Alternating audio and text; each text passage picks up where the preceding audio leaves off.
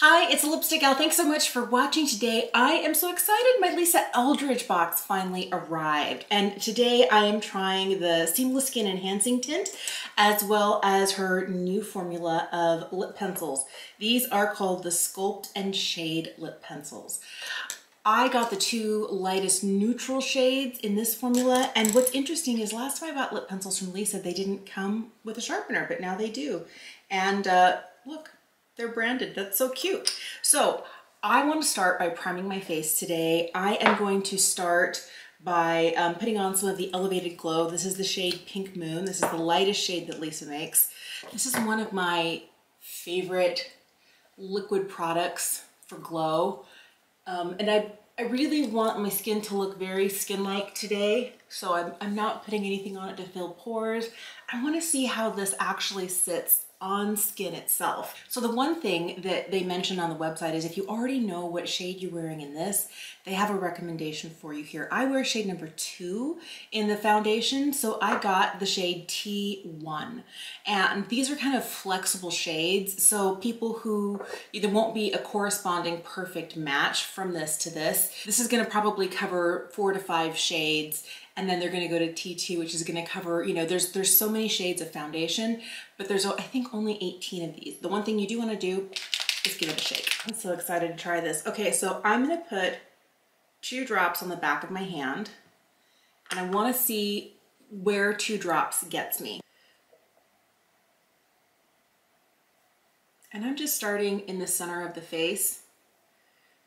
I feel like putting it on the back of my hand was maybe a mistake because I put it on the back of my hand that I hold my mirror with. So I'm gonna put a couple more drops on this palette here. One thing I noticed is 2 drops. Maybe I'm expecting this to do more coverage than it's meant to, but another 2 drops are going on the palette. But those 2 drops in the back of my hand went really quickly, and I've really only kind of done my nose area right in through here and some on my chin. I feel like if I were to use my brush, that this product would probably get very quickly absorbed into a brush or a sponge. And I know I could do that, but I want as much, you know, pigment on my face as I can get. But you know what's so cool about this is it doesn't really look like I'm wearing anything. Man. I ended up using more than 2 drops. The recommendation is to start with 2 drops, and I feel like I wasn't quite getting the coverage that I needed, but once I added another 2 drops, I am surprised at how natural my skin looks. Now you can still see some of the dark spots, but this is significantly diminished. A lot of the blotchiness that I have going over the tops of my cheeks significantly reduced. The redness that I have around my nose, mostly gone. I didn't really take it up very high here underneath the eye because I am planning on putting on a little bit of concealer. Nothing too heavy because I like this overall look, but you know what this looks like? This looks like my skin, but better, because I'm looking at it. And usually if I'm putting on foundation, I can tell that I have foundation on. Foundation usually looks like there's product on my skin. I literally cannot tell that there's product on my skin. It really looks like natural skin. This is so cool and strange. I'm like, I know there's product here, but where? But overall, I feel like there has been a complete kind of softening of redness, of the dark spots, a kind of an evening of the tone all over, but it doesn't feel like makeup. It feels like skincare, and it doesn't actually look at all. I am sure that the minute I start putting on concealer, it's gonna look like makeup compared to this. This just looks like my skin, but better. I'm super impressed right now. Here's hoping it doesn't settle into my forehead lines as the day progresses, but man, so far, this is beautiful. This is what my face looks like with the smallest amount of concealer on. I put on a little bit of the Tower 28 today. This is kind of like my lightest, most serum-like concealer, and I can really thin it out to give almost a barely there look, but I feel like just taking out some of the darkness underneath my eyes has helped significantly. I did hit kind of like this spot here just a little bit more and a few other spots with a little bit of Lisa's pinpointing concealing sort of technique, but I did it with concealer as opposed to doing it with this skin tint, because I feel like this enhancing tint, although it is lovely, if I had skin like both my kids, I could easily put this on and you wouldn't know that I had anything going on underneath. But I do have a little bit more hyperpigmentation, so a little bit of concealer is perfect. But right now, as I'm looking at this, I am beyond impressed. I don't have like a line of demarcation here. This T1 shade is perfect for me. I need to set my under eye area and a few other places.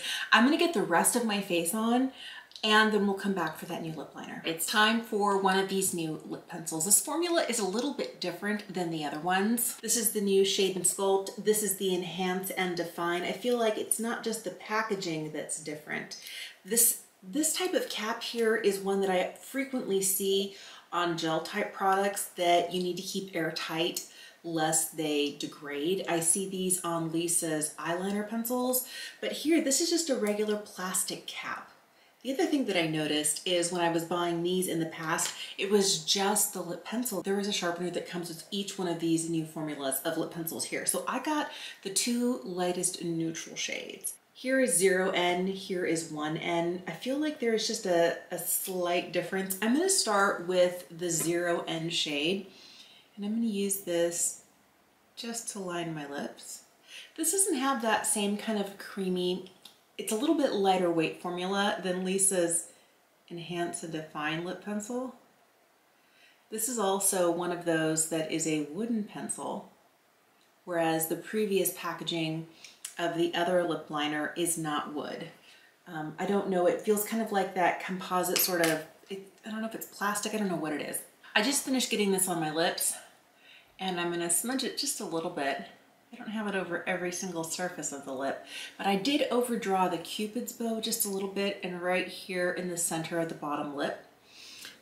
I like the way this feels. It doesn't feel as heavy as the Enhance and Define, and it feels strange to say that, but these definitely feel like there's a little bit more of that heavyweight gel feeling to them, because when I do this with my lips with this pencil, I feel it on my lips more. Right now, I really can't feel anything. I might cocktail a couple of lipsticks together, but I'm gonna start with Lisa's Meet Me in Berlin.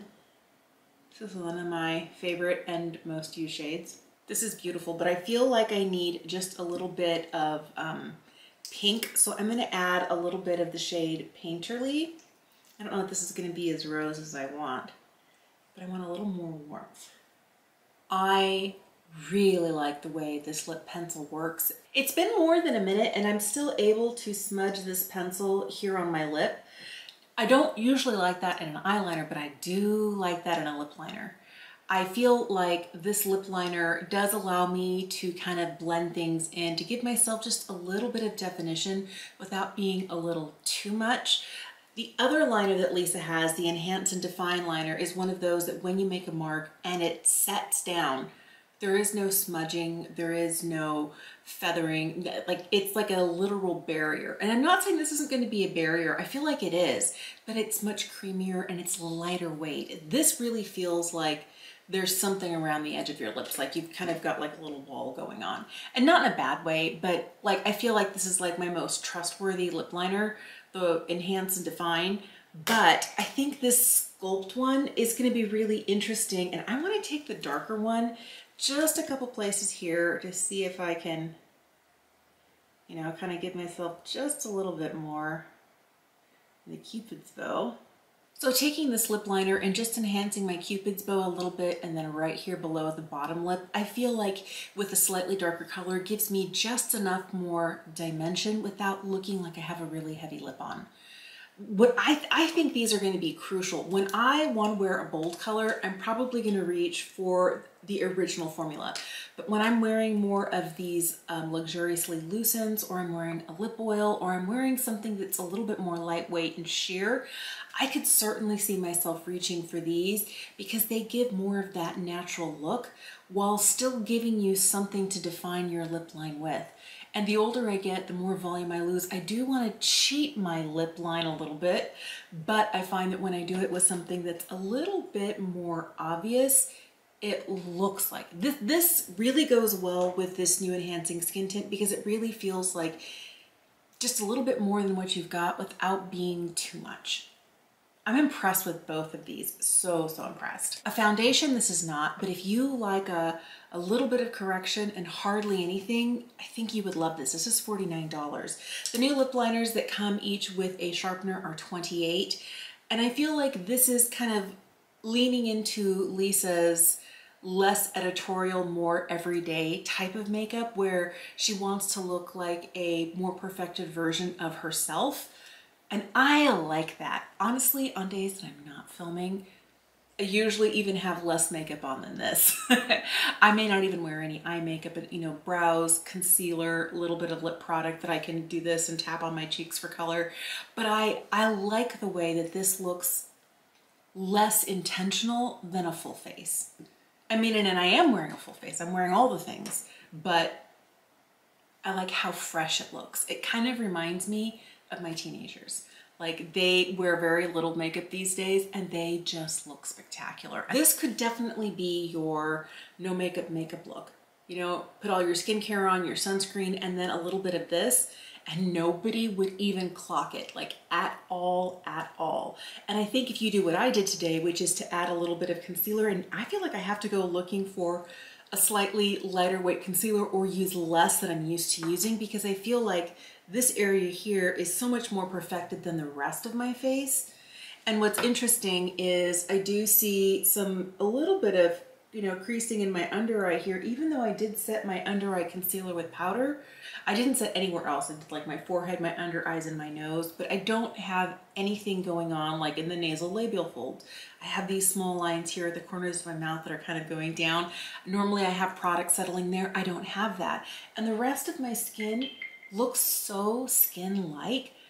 I am beyond amazed. So you could really dress this up like I did today, or wear it on a day when you need a little bit of perfection, but you don't want to look like you're wearing anything, because I think this is like the most unclockable skin product that I've ever tried. Now, these liners, okay.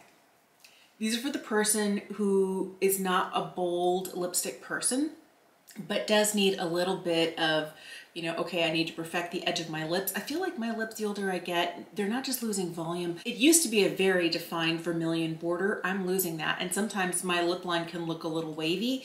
This is the perfect sort of product for that, because it's just enough, but it doesn't actually look heavy and like dramatic or intentional. It just looks like slightly fuller, better lips. I love that. I love that. I'm really excited about this.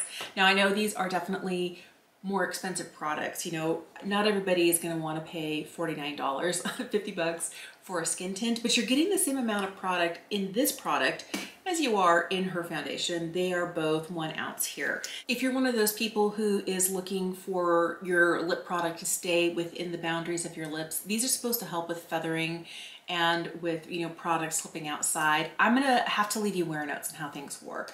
I'm gonna know, is this gonna be like my new go-to for every day? On days when I don't wanna look like I'm wearing foundation, but I need just a little bit, I will leave wear notes for you in the description bar. So go ahead and expand that description bar. I'll have an asterisk in there, and then I will tell you how things wore. And then in a couple of weeks, I'm gonna come back and I'll do a full-on review, because this is just how it wore today.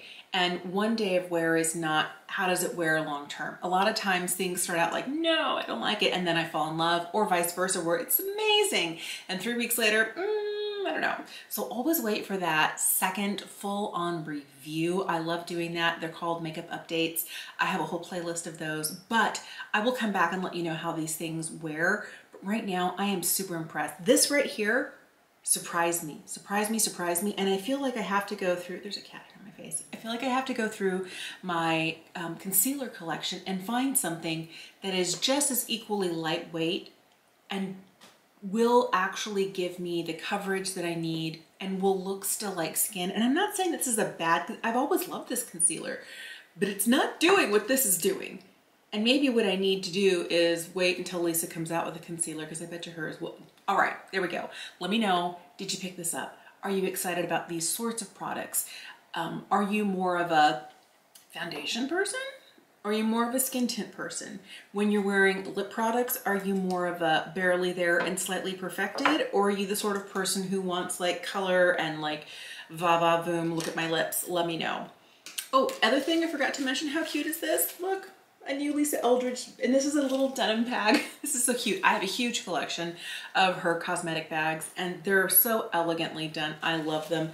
The detail is just perfection. So there's that. But let me know, what do you have from Lisa's brand? What do you like the most? What are your go-tos, or are there things that have disappointed you?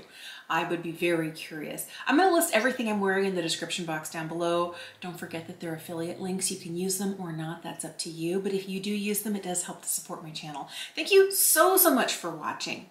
Oh, one more thing. I have an entire Lisa Eldridge playlist, swatches of lipsticks, trying on new products. They're from many years ago and some are more recent, but I'll have that entire playlist in the description box as well. Have a fantastic day, and I'll see you again soon.